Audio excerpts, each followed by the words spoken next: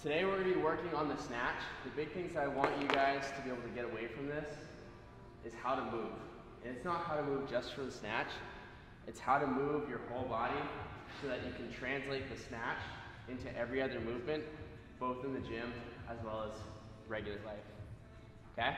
So, to begin with, before we actually start going in depth with the snatch, we're just going to do a weightlifting warm-up.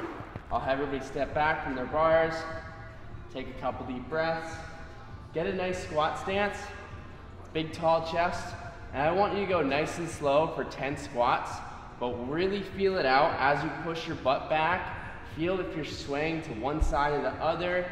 Try to shift from one side or the other so you can really feel, okay, this is the middle.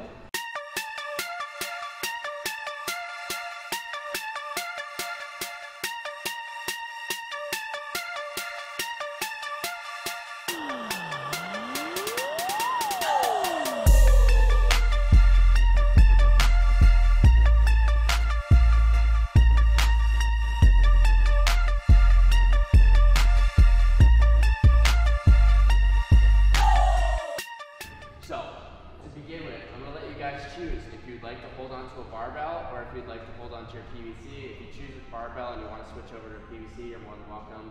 Same vice versa.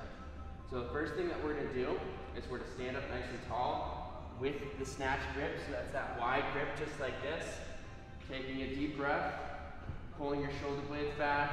What I want to do is I want to take that deep breath, stand up as tall as I can.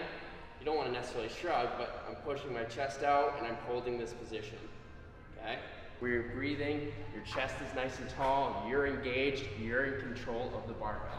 Right when you explode up, you're gonna go onto your toes, explode, and I want you to pull your elbows up nice and high. The key here is it all comes from the legs. It all comes from the legs. This is a little tug. This is explosive, okay? But I want to be explosive. I want to keep going up, keep going up, keep going up. When it doesn't go up anymore, that's when I pull myself underneath it. And that's how I cause the tension so I can pull myself down fast.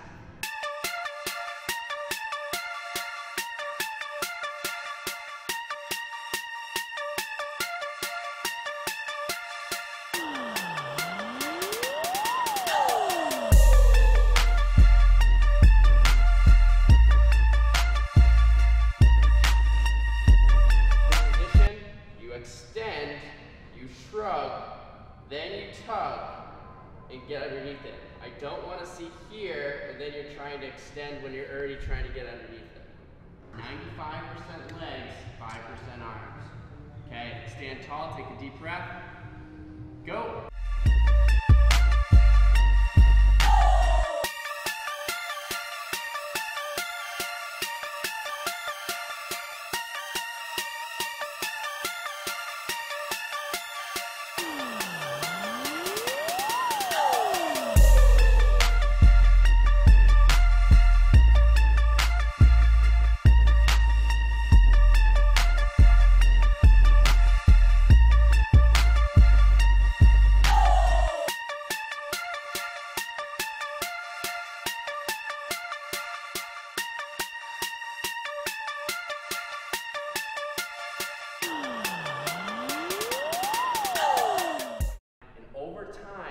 That transition is going to start to get smoother and smoother.